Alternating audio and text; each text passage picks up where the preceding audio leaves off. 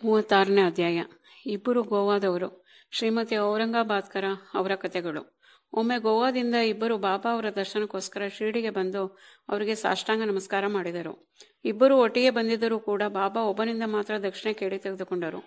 ಇನ್ನೊಬ್ಬನು ತಾನಾಗೆ 15 ರೂಪಾಯಿಗಳನ್ನು ದಕ್ಷಿಣೆ ಕೊಡಲು ಬಂದಾಗ ಬಾಬಾ ಅದನ್ನು ತೆಗೆದುಕೊಳ್ಳಲಿಲ್ಲ. ಇದನ್ನು ಕಂಡು ಎಲ್ಲರೂ ವಿಸ್ಮಿತರಾದರು.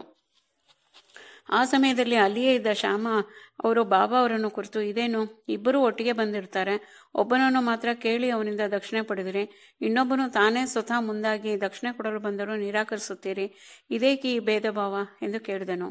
ಅದಕ್ಕೆ ಬಾಬಾ ಅವರು, ಶ್ಯಾಮ, ನಿನಗೆ ಏನೂ ತಿಳಿಯದು, ನಾನು ಯಾರಿಂದಲೂ ಪುಕ್ಕಟೆ ಏನೂ ತೆಗೆದುಕೊಳ್ಳುವುದಿಲ್ಲ. ಈ ಮಸೀದಿ ಮಾಯಿ ಸಾಲ ತೀರಿಸುವಂತೆ ಕೇಳುತ್ತಾಳೆ. ಸಾಲಗಾರನು ಸಾಲವನ್ನು ತೀರಿಸಿ ಋಣಮುಕ್ತನಾಗುತ್ತಾನೆ. ನನಗೆ ಮನೆ, ಮಠ ಮತ್ತು ಸಂಸಾರ ಏನೂ ಇಲ್ಲ. ನನಗೇನು ಬೇಕು? ನಾನು ಸರ್ವಸ್ವತಂತ್ರನು. ಋಣ, ದೋಷ ಮತ್ತು ಹತ್ಯೆ ಇವುಗಳಿಗೆ ಪ್ರಾಯಶ್ಚಿತ್ತ ಭೋಗಿಸಲೇಬೇಕು. ಇದನ್ನು ತಪ್ಪಿಸಿಕೊಳ್ಳಲು ಅಸಾಧ್ಯ ಎಂದು ಹೇಳಿ ತಮ್ಮದೇ ಆದ ರೀತಿಯಲ್ಲಿ ಮುಂದುವರೆದು ಈ ರೀತಿ ತಿಳಿಸಿದರು. ಮೊದಲು ಅವರು ಬಹಳ ಬಡವನಾಗಿದ್ದನು. ದೇವರ ದಯೆಯಿಂದ ಕೆಲಸ ದೊರೆತರೆ ಮೊದಲನೆಯ ತಿಂಗಳ ಸಂಬಳದಲ್ಲಿ 15 ರೂಪಾಯಿಯನ್ನು ದೇವರಿಗೆ ಅರ್ಪಿಸುವೆನು ಎಂದು ಹರಕೆ ಹೊತ್ತನು. ನಂತರ ಬಡ್ತಿ ದೊರೆತು 15 ರೂಪಾಯಿಗಳಿಂದ 30 ರೂಪಾಯಿ, 90 ರೂಪಾಯಿ, 100 ರೂಪಾಯಿ, 200 ರೂಪಾಯಿ, 300 ರೂಪಾಯಿ ಸಂಬಳ ದೊರಕಿತು. ಪ್ರಗತಿಯ ಸಂತಸದಲ್ಲಿ ಅವನು ಹರಕೆಯನ್ನು ಮರೆತು ಬಿಟ್ಟನು. ಅವನ ಕರ್ಮವು ಅವನನ್ನು ಇಲ್ಲಿಗೆ ಬರ ಮಾಡಿದೆ. ಆದ್ದರಿಂದಲೇ ಅವನಿಂದ ನಾನೇ ಕೇಳಿ 15 ರೂಪಾಯಿ ದಕ್ಷಿಣೆ ಪಡೆದನು ಎಂದನು. ಇನ್ನೊಂದು ಕತೆ. ಸಮುದ್ರದ ದಡದಲ್ಲಿ ಅಲೆದಾಡುತ್ತಾ ಕೊನೆಗೆ ನಾನೊಂದು ಮನೆಯ ಕಟ್ಟೆ ಮೇಲೆ ಕುಳಿತನು. ಮಾಲೀಕನು ನನ್ನನ್ನು ಸ್ವಾಗತಿಸಿ ಹೊಟ್ಟೆ ತುಂಬ ಆಹಾರ ನೀಡಿ ಮಲಗಲು ಶುಚಿಯಾದ ಸ್ಥಳವನ್ನು ತೋರಿಸಿದನು. ಅಲ್ಲಿ ಒಂದು ಮಾಡ ಇದ್ದಿತು. ಅದರ ಹತ್ತಿರ ಮಲಗಿಕೊಂಡನು. ನಾನು ಗಾಢ ನಿದ್ರೆಯಲ್ಲಿದ್ದಾಗ ಆ ಮನುಷ್ಯನು ಗೋಡೆಯನ್ನು ಒಡೆದು ಒಳಗೆ ಬಂದನು. ನನ್ನ ಕಿಸೆ ಕತ್ತರಿಸಿ ಹಣವನ್ನು ತೆಗೆದುಕೊಂಡು ಹೋದನು. ಬೆಳಗ್ಗೆ ಎಚ್ಚರವಾಗಿ ನಾನು ನೋಡಿದಾಗ ನನ್ನ 30,000 ರೂಪಾಯಿಗಳು ಕಳುವಾಗಿದ್ದವು. ಇದರಿಂದ ಬಹಳ ದುಃಖಿಸಿದೆನು. ನನ್ನ ಆಹಾರಗಳನ್ನು ತ್ಯಜಿಸಿ 15 ದಿನ ಅದನ್ನೇ ಕುರಿತು ಚಿಂತಿಸಿದೆನು. ಅಷ್ಟರಲ್ಲಿ ಫಕೀರನೊಬ್ಬನು ಬಂದು ನನ್ನ ದುಃಖಕ್ಕೆ ಕಾರಣ ಏನು ಎಂದು ಕೇಳಿದನು. ಎಲ್ಲ ವಿಚಾರವನ್ನು ನಾನು ತಿಳಿಸಿದೆನು. ಆಗ ಅವನು, ನೀನು ನನ್ನ ಮಾತಿನ ಪ್ರಕಾರ ನಡೆದರೆ ನಿನ್ನ ಹಣೆ ನಿನಗೆ ಪುನಃ ದೊರಕುವುದು. ನೀನೊಬ್ಬ ಫಕೀರ್ನ ಕಡೆಗೆ ಹೋಗು, ಅವನ ಗುರುತನ್ನು ಹೇಳುತ್ತೇನೆ, ಅವನಲ್ಲಿ ಸಂಪೂರ್ಣ ಶರಣಾಗತನಾಗು ಎಂದನು. ಅವನು ಹೇಳಿದಂತೆ ನಾನು ನಡೆದುಕೊಂಡೆನು. ನನ್ನ ಹಣವು ಸಿಕ್ಕಿತು. ನಂತರ ಆ ಮನೆಯನ್ನು ಬಿಟ್ಟು ಸಮುದ್ರದ ದಡಕ್ಕೆ ಬಂದು ನೋಡಿದೆನು. ಹಡಗಿನೊಳಗೆ ಹೋಗಲು ಸಾಧ್ಯವಾಗಲಿಲ್ಲ. ದಟ್ಟಣೆ ಹೆಚ್ಚಾಗಿತ್ತು. ಅಪರಿಚಿತ ಸಿಪಾಯಿ ಒಬ್ಬನು ನನ್ನ ಪರವಾಗಿ ಮಧ್ಯಸ್ಥಿಕೆ ವಹಿಸಿದ್ದರಿಂದ ಹಡಗಿನಲ್ಲಿ ಸ್ಥಳ ದೊರೆಯಿತು. ಇನ್ನೊಂದು ಊರನ್ನು ತಲುಪಿ ಅಲ್ಲಿಂದ ರೈಲಿನಲ್ಲಿ ಬಂದು ಮಸೀದಿ ಮಾಯಿಯನ್ನು ಸೇರಿದ್ದೇನೆ ಎಂದರು. ಕತೆ ಮುಗಿಸಿ ಬಾಬಾ ಅವರು ಅತಿಥಿಗಳಿಗೆ ಊಟ ಉಪಚಾರದ ಅಣಿ ಮಾಡಲು ಶ್ಯಾಮ ಅವರಿಗೆ ಹೇಳಿದರು. ಶ್ಯಾಮ ಅವರು ಅವರಿಬ್ಬರನ್ನು ತಮ್ಮ ಮನೆಗೆ ಕರೆದುಕೊಂಡು ಹೋಗಿ ಭೋಜನ ಮಾಡಿಸಿದರು. ಆಗ ಶ್ಯಾಮ ಅವರು, ಬಾಬಾ ಅವರ ಕತೆ ಬಹಳ ಗೂಢವಾಗಿತ್ತು. ಬಾಬಾ ಎಂದೂ ಸಮುದ್ರಕ್ಕೆ ಹೋಗಿಯೇ ಇಲ್ಲ. 30,000 ರೂಪಾಯಿ ಅವರ ಹತ್ತಿರ ಇರಲೇ ಇಲ್ಲ. ಅವರು ಪ್ರಯಾಣ ಮಾಡಿಯೂ ಇಲ್ಲ, ಹಣವನ್ನು ಕಳೆದುಕೊಂಡೂ ಇಲ್ಲ ಎಂದು ಹೇಳಿ ಅವರ ಮಾತಿನ ಅರ್ಥ ತಿಳಿಯಿತೆ ಎಂದು ಪ್ರಶ್ನಿಸಿದರು. ಆಗ ಅವರಿಬ್ಬರು ಮನಗರಿಗೆ ಕಣ್ಣೀರು ಸುರಿಸಿದರು. ಇಬ್ಬರೂ ಗದಗದ ಕಂಠದಿಂದ, ಬಾಬಾ ಅವರು ಅಂತರ್ಯಾಮಿಗಳು, ಬಾಬಾ ಪರಬ್ರಹ್ಮರು, ಅವರು ಹೇಳಿದ್ದೆಲ್ಲವೂ ನಮ್ಮ ಬಗ್ಗೆಯೇ, ಅದೆಲ್ಲವೂ ನಮಗೆ ಸಂಬಂಧಪಟ್ಟದ್ದೇ ಆಗಿದೆ. ಇದು ಅವರಿಗೆ ಹೇಗೆ ತಿಳಿಯಿತು ಎಂಬುದು ಪರಮಾಶ್ಚರ್ಯದ ಸಂಗತಿ. ಭೋಜನದ ನಂತರ ವಿವರವನ್ನು ತಿಳಿಸುವೆವು ಎಂದರು.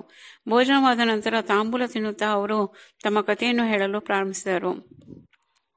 ಒಬ್ಬನು, ಸಮುದ್ರ ಪಟ್ಟೆಯ ಮೇಲೆ ನನ್ನ ಊರು ಘಟ್ಟದ ಮೇಲೆ ಇದೆ. ನಾನು ನೌಕರಿ ಹುಡುಕಲು ಗೋವಾಕ್ಕೆ ಹೊರಟೆ. ನನಗೆ ಕೆಲಸ ಸಿಕ್ಕರೆ ಸಾಕೆಂದು ಶ್ರೀ ದತ್ತಾತ್ರೇಯ ದೇವರಿಗೆ ಹರಕೆ ಹೊತ್ತು ಮೊದಲನೇ ತಿಂಗಳ ಸಂಬಳವನ್ನು ಅವನಿಗೆ ಅರ್ಪಿಸುವುದಾಗಿ ಬೇಡಿಕೊಂಡಿದ್ದೆ. ದೇವರ ದಯೆಯಿಂದ ನನಗೆ ಉದ್ಯೋಗ ದೊರಕಿತು. ಈಗ ಬಾಬಾ ಅವರು ಹೇಳಿದಂತೆ ನನಗೆ ಬಡ್ತಿಗಳು ದೊರಕಿದವು. ನಾನು ನನ್ನ ಹರಕೆಯನ್ನು ಮರೆತೆ. ಆದರೆ ಬಾಬಾ ಅವರು ಈ ರೀತಿ ನನ್ನನ್ನು ಜ್ಞಾಪಿಸಿ ನನ್ನಿಂದ 15 ರೂಪಾಯಿಯನ್ನು ಕೇಳಿದ್ದಾರೆ. ನಾನು ಕೊಟ್ಟಿರುವುದು ದಕ್ಷಿಣೆಯಲ್ಲ, ಹಳೆಯ ಋಣವನ್ನು, ನನ್ನ ಹರಕೆಯನ್ನು ತೀರಿಸಿದ್ದೇನೆ. ಫಕೀರನ ಸಲಹೆ. ಬಾಬಾ ಎಂದೂ ಹಣವನ್ನು ಬೇಡುತ್ತಿರಲಿಲ್ಲ ಮತ್ತು ತಮ್ಮ ಭಕ್ತರನ್ನು ಹಣ ಬೇಡಲು ಬಿಡುತ್ತಿರಲಿಲ್ಲ. ಹಣವು ಆಧ್ಯಾತ್ಮಿಕ ಪ್ರಗತಿಗೆ ಅಪಾಯಕರವಾದುದು ಎಂದು ತಿಳಿದು ಅವರು ಭಕ್ತರನ್ನು ಬಂಧನದಲ್ಲೇ ಸಿಲುಕಿಸಲು ಆಸ್ಪದ ಕೊಡುತ್ತಿರಲಿಲ್ಲ. ಈ ಸಂದರ್ಭದಲ್ಲಿ ಭಗತ ಮಾಳ್ಸಾಪತಿಯವರ ಅನುಭವವನ್ನು ನೋಡೋಣ. ಭಗತ ಮಾಳ್ಸಾಪತಿಯವರು ಕಡು ಬಡವರಾಗಿದ್ದರು. ಬಾಬಾ ಅವರು ಅವರಿಗೆ ಹಣ ಕೂಡಿಸಲು ಆಸ್ಪದ ನೀಡಲಿಲ್ಲ. ದಕ್ಷಿಣೆಯಿಂದ ಬಂದ ಹಣದಲ್ಲಿ ಅವರಿಗೆ ಏನೂ ಬಾಬಾ ಕೊಡುತ್ತಿರಲಿಲ್ಲ. ಒಂದು ಸಾರಿ ವ್ಯಾಪಾರಿಯೊಬ್ಬರು ಬಂದು ಬಾಬಾ ಅವರಿಗೆ ಮಾಳ್ಸಾಪತಿಗೆ ಕೊಡಲು ಅಪಾರ ಹಣವನ್ನು ಕೊಟ್ಟನು. ಆದರೆ ಮಾಳ್ಸಾಪತಿಯವರು ಅದನ್ನು ತೆಗೆದುಕೊಳ್ಳಲು ಬಾಬಾ ಸಮ್ಮತಿಸಲಿಲ್ಲ. ಅನಂತರ ಎರಡನೆಯವನು, ನಮ್ಮ ಅಡಿಗೆಯವನು ನನ್ನಲ್ಲಿ 35 ವರ್ಷಗಳಿಂದ ಬಹಳ ವಿಶ್ವಾಸದಿಂದ ಕೆಲಸ ಮಾಡುತ್ತಿದ್ದೆನು. ದುರದೃಷ್ಟವಶಾತ್ ಅವನು ದುರ್ಮಾರ್ಗ ಪ್ರವರ್ತಕನಾಗಿ ಒಂದು ದಿನ ನನ್ನ ಎಲ್ಲ ಹಣವನ್ನು ದೋಚಿಕೊಂಡು ಹೋದನು. ನಾನು ರಾತ್ರಿ ಮಲಗಿದಾಗ ಹೇಗೋ ಬಂದು ನಾನು ಗಳಿಸಿದ 30,000 ರೂಪಾಯಿಯನ್ನು ಅಪಹರಿಸಿದನು. ಬಾಬಾ ಅವರು ಅಷ್ಟು ಹಣ ಎಂದು ಸರಿಯಾಗಿ ಹೇಳಿದ್ದಾರೆ. ಅದು ಹೇಗೆ ಅವರಿಗೆ ತಿಳಿಯಿತೋ ನಾನರಿಯೆ. ನಾನು ಹಗಲಿರುಳು ವ್ಯಥೆಪಡುತ್ತಾ ಕುಳಿತಿದ್ದೆ. ವಿಚಾರಣೆಯಿಂದ ಪ್ರಯೋಜನವಾಗಲಿಲ್ಲ. ಹೀಗೆಯೇ 15 ದಿನ ಕಳೆದವು. ಒಂದು ದಿನ ನನ್ನ ಮನೆಯ ಅಂಗಳದಲ್ಲಿ ನಾನು ಯೋಚಿಸುತ್ತಾ ಕುಳಿತಿದ್ದೆ. ಆಗ ಒಬ್ಬ ಫಕೀರನು ಬಂದು ನನ್ನ ವ್ಯಾಕುಲತೆಯ ಕಾರಣವನ್ನು ಕೇಳಿದನು. ನಡೆದುದೆಲ್ಲವನ್ನೂ ಅವನಿಗೆ ಹೇಳಿದೆನು. ಆಗ ಅವನು, ಶಿರಡಿಯಲ್ಲಿ ಸಾಯಿಬಾಬಾ ಎಂಬ ಮಹಾತ್ಮರಿದ್ದಾರೆ. ಅವರಿಗೆ ಹರಕೆ ಹೊತ್ತು ನೀನು ಅತಿ ಹೆಚ್ಚಾಗಿ ಪ್ರೀತಿಸುವ ಆಹಾರವನ್ನು ಅವರ ದರ್ಶನ ಪಡೆಯುವ ತನಕ ಸ್ವೀಕರಿಸುವುದಿಲ್ಲ ಎಂದು ಸಂಕಲ್ಪ ಮಾಡು ಎಂದು ಹೇಳಿದನು. ನಾನು ಅವರು ಹೇಳಿದಂತೆ ಹರಕೆ ಹೊತ್ತು, ಬಾಬಾ, ನಾನು ಕಳೆದುಕೊಂಡ ಮಾಲು ಸಿಗದ ಹೊರತು ಮತ್ತು ನಿಮ್ಮ ದರ್ಶನ ಪಡೆಯದ ಹೊರತು ನಾನು ಅನ್ನ ಸೇವಿಸುವುದಿಲ್ಲ ಎಂದು ನಿರ್ಧಾರ ಮಾಡಿಕೊಂಡೆನು. ಇದಾದ ನಂತರ 15 ದಿನ ಕಳೆದವು. ಆಗ ಓಡಿಹೋದ ಅಡಿಗೆಯವನು ಪುನಃ ನನ್ನ ಕಡೆಗೆ ಬಂದು ನನ್ನ ಹಣವನ್ನು ಹಿಂತಿರುಗಿಸಿದನು. ನಾನು ತಲೆಕೆಟ್ಟು ಈ ರೀತಿ ವರ್ತಿಸಿದೆ. ನಾನು ನಿಮ್ಮ ಪಾದಗಳಿಗೆ ಎರಗುತ್ತೇನೆ, ಕ್ಷಮಿಸಿ ಎಂದನು. ಹೀಗೆ ಎಲ್ಲವೂ ಸರಿಯಾಯಿತು. ಈ ಹಿಂದೆ ನನ್ನನ್ನು ಸಂಬಂಧಿಸಿದ ಫಕೀರನು ಪುನಃ ನನಗೆ ಕಾಣಲೇ ಇಲ್ಲ. ಅವನ ದರ್ಶನಕ್ಕೆ ತವಕ ಪಡುತ್ತಿದ್ದೆ. ಬಹಳ ದೂರದಿಂದ ನನಗೆ ಸಹಾಯ ಮಾಡಲು ಬಂದ ಫಕೀರನ್ನೇ ಬಾಬಾ ಅವರೆಂದು ಊಹಿಸಲು ಸಂದೇಹವಿಲ್ಲ. ನನ್ನನ್ನು ನೋಡಿ ನನ್ನ ಕಳೆದು ಹೋದ ದ್ರವ್ಯವನ್ನು ಮರಳಿ ಕೊಡಿಸಲು ಯತ್ನಿಸಿದ ಬಾಬಾ ಅವರು ನನ್ನ 35 ರೂಪಾಯಿಗಳಿಗೆ ಆಶೆ ಪಡುತ್ತಾರೆಯೇ? ಎಂದಿಗೂ ಇಲ್ಲ. ಹೀಗೆ ಯಾರಿಂದಲೂ ಏನೂ ಅಪೇಕ್ಷಿಸದೆ ನಮ್ಮನ್ನು ಧಾರ್ಮಿಕ ಪಥದ ಕಡೆಗೆ ಸಾಗಿಸಲು ಬಾಬಾ ನಿರಂತರ ಪ್ರಯತ್ನ ಮಾಡುತ್ತಿದ್ದಾರೆ. ಕಳೆದು ಹೋದ ಧನವೆಲ್ಲ ಮರಳಿ ದೊರೆತು ನನಗೆ ಪರಮಾನಂದವಾಯಿತು. ಈ ರೀತಿಯ ಆನಂದದ ಉನ್ಮಾದದಲ್ಲಿ ಹರಕೆಯನ್ನು ಮರೆತೆ. ಮುಂದೆ ನಾನು ಒಂದು ದಿನ ಕೋಲಾಬಾದಲ್ಲಿ ವಿಶ್ರಮಿಸುತ್ತಿದ್ದಾಗ ಬಾಬಾ ಅವರನ್ನು ಕನಸಿನಲ್ಲಿ ಕಂಡೆ. ಆಗ ನಾನು ಶಿರಡಿಗೆ ಹೋಗಬೇಕೆಂದು ನೆನಪಾಯಿತು. ಗೋವಾಕ್ಕೆ ಹೋಗಿ ಅಲ್ಲಿಂದ ಶಿರಡಿಗೆ ಹೊರಡಬೇಕೆಂದು ನಿರ್ಧರಿಸಿದೆ. ಮುಂಬೈಗೆ ಹೋಗುವ ಹಡಗನ್ನು ಹತ್ತಲು ಬಂದರಿಗೆ ಹೋದೆ. ಸ್ಥಳ ಇರಲಿಲ್ಲ. ಎಲ್ಲ ಸ್ಥಳ ಭರ್ತಿಯಾಗಿತ್ತು. ಅಪರಿಚಿತನಾದ ಜವಾನನೊಬ್ಬನ ಮಧ್ಯಸ್ಥಿಕೆಯಿಂದ ನನಗೆ ಅದರಲ್ಲಿ ಸ್ಥಳ ದೊರಕಿತು. ಮುಂಬೈಗೆ ಬಂದಿಳಿದೆ. ಅಲ್ಲಿಂದ ರೈಲಿನಲ್ಲಿ ಇಲ್ಲಿಗೆ ಬಂದೆ. ಬಾಬಾ ಅವರು ಸರ್ವಜ್ಞರು ಎಂಬುದು ಖಚಿತವಾದುದು. ನಾವು ಯಾರು, ನಮ್ಮ ಮನೆ ಎಲ್ಲಿದೆ, ಎಲ್ಲವೂ ಅವರಿಗೆ ಗೊತ್ತಿದೆ. ನನ್ನ ಕಳೆದು ಹೋದ ದ್ರವ್ಯ ಪುನಃ ದೊರಕಿದುದು ನನ್ನ ಭಾಗ್ಯವೇ ಸರಿ. ಅನೇಕ ವರ್ಷಗಳಿಂದ ಬಾಬಾ ನಿಮ್ಮೊಡನೆ ಇದ್ದು ತಮ್ಮ ಮಾತುಕತೆಗಳಿಂದ ನಿಮ್ಮನ್ನು ಆನಂದಪಡಿಸುತ್ತಾ ಇದ್ದಾರೆ. ಆದ್ದರಿಂದ ನೀವೇ ಧನ್ಯರು. ಬಾಬಾ ಅವರಿಗೆ ಶಿರಡಿಗೆ ಎಳೆದು ತಂದ ನಿಮ್ಮ ಪುಣ್ಯ ಫಲ ಅಗಾಧವಾದುದು. ಸಾಯಿಯೇ ನಮ್ಮ ದತ್ತ. ನನಗೆ ನನ್ನ ಮರೆತ ಹರಕೆಯನ್ನು ಜ್ಞಾಪಿಸಿದರು. ಹಡಗಿನಲ್ಲಿ ಸ್ಥಳ ದೊರಕಿಸಿ ಇಲ್ಲಿಗೆ ನನ್ನನ್ನು ಬರಮಾಡಿಕೊಂಡಿದ್ದಾರೆ. ಇದು ಅವರ ಸರ್ವಜ್ಞತೆಯ ಮತ್ತು ಸರ್ವಶಕ್ತಿಯ ದೃಷ್ಟಾಂತವಲ್ಲವೇ ಎಂದನು. ಶ್ರೀಫಲದಿಂದ ಸಂತತಿ. ಸೊಲ್ಲಾಪುರದ ಸಖಾರಾಮ ಅವರ ಪತ್ನಿಗೆ 28 ವರ್ಷಗಳಿಂದಲೂ ಸಂತಾನ ಇರಲಿಲ್ಲ. ಕಂಡ ದೇವರಿಗೆಲ್ಲ ಕೈ ಮುಗಿದು ಹರಕೆ ಹೊತ್ತು ನಿರಾಶರಾಗಿದ್ದರು. ಕೊನೆಯ ಪ್ರಯತ್ನವೆಂದು ತಮ್ಮ ಮಲಮಗನಾದ ವಿಶ್ವನಾಥನೊಡನೆ ಶಿರಡಿಗೆ ಬಂದು ಬಾಬಾ ಅವರ ಸೇವೆ ಮಾಡುತ್ತಾ 2 ತಿಂಗಳು ಕಳೆದರು. ಅವರು ಮಸೀದಿಗೆ ಹೋದಾಗಲೆಲ್ಲ ಭಕ್ತಕೋಟಿಯ ಬಾಬಾ ಅವರನ್ನು ಮುತ್ತಿರುವುದನ್ನು ನೋಡ್ತಿದ್ದರು. ಅವರಿಗೆ ಬಾಬಾ ಒಬ್ಬರೇ ಇರುವಾಗ ಸಂಧಿಸಿ ತಮ್ಮ ಬಯಕೆಯನ್ನು ಅವರಲ್ಲಿ ವ್ಯಕ್ತಪಡಿಸಿ ಆಶೀರ್ವಾದ ಪಡೆಯಬೇಕೆಂದು ಇಚ್ಛಿಸಿದ್ದರು.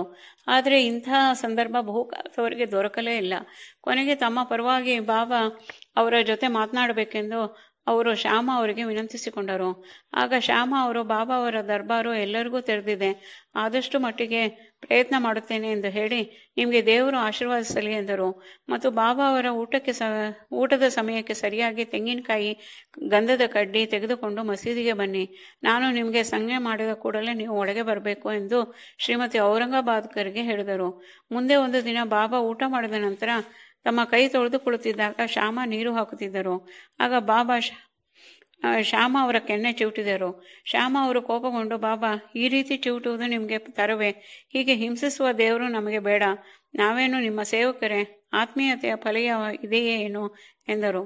ಅದಕ್ಕೆ ಬಾಬಾ, ಶ್ಯಾಮ, ಈ ಹಿಂದಿನ 62 ಜನ್ಮಗಳಿಂದಲೂ ನೀವು ನನ್ನೊಡನೆ ಇರುತ್ತಿ. ಇದಕ್ಕೆ ಮುಂಚೆ ನಿನ್ನನ್ನು ಎಂದಾದರೂ ಚಿವುಟಿದ್ದೇನೆ? ಈಗ ಸುಮ್ಮನೆ ಮುಟ್ಟಿದ್ದಕ್ಕೆ ನನ್ನ ಮೇಲೆ ಇಷ್ಟೊಂದು ಕೋಪವೇ ಎಂದರು. ನಂತರ ಶ್ಯಾಮ ಅವರು, ನಮಗೆ ಯಾವಾಗಲೂ ಮುದ್ದುಗಳನ್ನು ಕೊಡುತ್ತಾ ಸಿಹಿಯನ್ನು ತಿನ್ನಿಸುವ ದೇವರು ಮಾತ್ರ ಬೇಕು. ನಿಮ್ಮಿಂದ ನಮಗೆ ಸುಖ, ಸ್ವರ್ಗಲೋಕದ ವಿಮಾನ, ಅಥವಾ ಇನ್ನಿತರ ಮರ್ಯಾದೆಗಳು ಬೇಕಿಲ್ಲ. ನಿಮ್ಮ ಚರಣಗಳಲ್ಲಿ ನಮ್ಮ ದೃಢ ನಂಬಿಕೆಯ ಸದಾ ಜಾಗೃತವಿರಲಿ, ಅಷ್ಟೇ ಸಾಕು ಎನ್ನಲು ಬಾಬಾ ಅವರು, ಅದಕ್ಕೋಸ್ಕರವೇ ನಾನು ಇಲ್ಲಿಗೆ ಬಂದಿರೋದು. ನಾನು ನಿನಗೆ ಆಹಾರ ಕೊಟ್ಟು ರಕ್ಷಿಸಿದ್ದೇನೆ. ನಿನ್ನಲ್ಲಿ ನನಗೆ ಪ್ರೀತಿ ಮಮತೆ ಇದೆ ಎಂದರು. ಕೈ ತೊಳೆದುಕೊಂಡ ಮೇಲೆ ಬಾಬಾ ತಮ್ಮ ಆಸನದ ಮೇಲೆ ಕುಳಿತರು. ಶ್ಯಾಮ ಅವರು ಶ್ರೀಮತಿ ಔರಂಗಾಬಾದ್ಕರ ಅವರನ್ನು ಕರೆದರು. ಅವರು ಬಂದು ಬಾಬಾ ಅವರಿಗೆ ನಮಸ್ಕರಿಸಿ ತೆಂಗಿನಕಾಯಿ ಮತ್ತು ಗಂಧದ ಕಡ್ಡಿಯನ್ನು ಬಾಬಾ ಅವರಿಗೆ ನಿವೇದಿಸಿದರು. ಬಾಬಾ ಅವರು ಆ ತೆಂಗಿನಕಾಯಿಯನ್ನು ಅಲ್ಲಾಡಿಸಿದರು. ಅದರ ತಿರುಳು ಅಲ್ಲಾಡುತ್ತಿತ್ತು. ಆಗ ಅವರು, ನೋಡು ಶ್ಯಾಮ, ಇದರ ತಿರುಳು ಅಲ್ಲಾಡುತ್ತಿದೆ, ಇದೇನು ಸೂಚಿಸುತ್ತದೆ ಎಂದು ಕೇಳಲು ಶ್ಯಾಮ, ಅದರಂತೆ ನನ್ನ ಗರ್ಭದಲ್ಲಿ ಶಿಶು ಹೊರಳಾಡಲಿ ಎಂದು ಆ ಮಹಿಳೆಯು ಪ್ರಾರ್ಥಿಸುತ್ತಿದ್ದಾಳೆ, ಆಶೀರ್ವಾದಿಸಿರಿ, ಆ ತೆಂಗಿನಕಾಯಿಯನ್ನು ಕೊಡಿ ಎಂದರು. ಬಾಬಾ, ತೆಂಗಿನಕಾಯಿ ಸಂತತಿ ದೊರಕಿಸುತ್ತದೆಯೇ? ನೀನಂತ ಮೂಢ ಶ್ಯಾಮ, ನಿಮ್ಮ ನುಡಿಯೇ ನಿಮ್ಮ ಆಶೀರ್ವಾದ. ಅದು ಸಂತಾನ ನೀಡುವುದೆಂದು ನನಗೆ ಗೊತ್ತಿದೆ. ಸುಮ್ಮನೆ ನನ್ನೊಡನೆ ವಾದ ಮಾಡುತ್ತೀರಿ, ಏನೂ ವಿನಃ ಆಶೀರ್ವಾದಿಸುತ್ತಿಲ್ಲ. ಸ್ವಲ್ಪ ಹೊತ್ತು ಈ ರೀತಿ ಸಂಭಾಷಣೆ ನಡೆಯಿತು. ಬಾಬಾ ಅವರು ತೆಂಗಿನಕಾಯಿಯನ್ನು ಶ್ರೀಮತಿ ಔರಂಗಾಬಾದ್ಕರ್ ಅವರಿಗೆ ಆಶೀರ್ವಾದವಾಗಿ ಕೊಡಬೇಕೆಂದು ಕೇಳುತ್ತಲೇ ಇದ್ದರು. ಕಟ್ಟಕಡೆಗೆ ಬಾಬಾ ಸೋತು ಅವಳಿಗೆ ಸಂತತಿ ಲಭಿಸುತ್ತದೆ ಎಂದರು. ಶ್ಯಾಮ, ಯಾವಾಗ? ಬಾಬಾ, ಇನ್ನೂ 12 ತಿಂಗಳೊಳಗೆ. ಅನಂತರ ತೆಂಗಿನಕಾಯಿಯನ್ನು ಒಡೆಯಲಾಯಿತು. ಒಂದು ಭಾಗವನ್ನು ಬಾಬಾ ಅವರಿಗೆ ಇಟ್ಟುಕೊಂಡು ಇನ್ನೊಂದು ಭಾಗವನ್ನು ಶ್ರೀಮತಿಯವರಿಗೆ ಕೊಡಲಾಯಿತು. ಆಗ ಶ್ಯಾಮ ಅವರು ಶ್ರೀಮತಿ ಔರಂಗಾಬಾದ್ಕರ್ ಅವರ ಕಡೆಗೆ ತಿರುಗಿ, ತಾಯಿ, ನನ್ನ ಮಾತಿಗೆ ನೀವೇ ಸಾಕ್ಷಿ. ಇಂದಿನಿಂದ 12 ತಿಂಗಳೊಳಗೆ ನಿಮಗೆ ಸಂತಾನ ಪ್ರಾಪ್ತಿಯಾಗದಿದ್ದರೆ ಈ ದೇವರ ತಲೆಯ ಮೇಲೆ ತೆಂಗಿನಕಾಯಿ ಒಡೆದು ಅವನನ್ನು ಮಸೀದಿಯಿಂದ ಓಡಿಸುತ್ತೇನೆ. ಇದಕ್ಕೆ ತಪ್ಪಿದರೆ ನಾನು ಮಾಧವನಲ್ಲ. ನಾನು ಹೇಳಿದ್ದನ್ನು ಶೀಘ್ರದಲ್ಲಿಯೇ ಮನಗಾಣುವಿರಿ ಎಂದರು. 1 ವರ್ಷದೊಳಗೆ ಶ್ರೀಮತಿ ಔರಂಗಾಬಾದ್ಕರ ಅವರಿಗೆ ಪುತ್ರ ಸಂತಾನವಾಯಿತು. 5ನೇ ತಿಂಗಳಲ್ಲಿ ತಾಯಿ ಮಕ್ಕಳಿಬ್ಬರು ಪತಿಯೊಂದಿಗೆ ಬಾಬಾ ಅವರ ದರ್ಶನಕ್ಕೆ ಬಂದು ಸಾಷ್ಟಾಂಗ ನಮಸ್ಕಾರ ಮಾಡಿ 500 ರೂಪಾಯಿಗಳನ್ನು ಕಾಣಿಕೆಯಾಗಿ ಅರ್ಪಿಸಿದರು. ಈ ಹಣವನ್ನು ಬಾಬಾ ಅವರ ಕುದುರೆ ಶ್ಯಾಮಕರ್ಣನಿಗೆ ವಸತಿ ಸ್ಥಾನ ಕಟ್ಟಲು ಉಪಯೋಗಿಸಲಾಯಿತು. ಶ್ರೀ ಸಾಯಿ ಪ್ರಣಾಮ.